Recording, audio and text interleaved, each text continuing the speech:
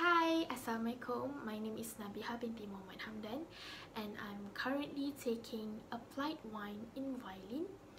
And for today, I'm going to perform a piece that is called Gigue from Sonata in D minor. It was composed by F. Veracini. He was a famous composer back in Baroque period. He was born in Florence, Italy, and he was a violinist.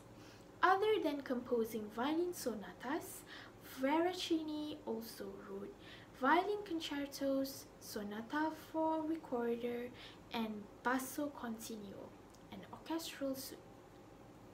This piece is written in D minor and in 12/8 time.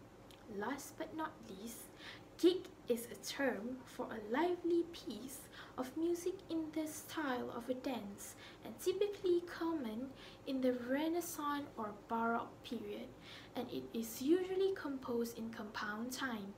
I hope you guys will enjoy my performance.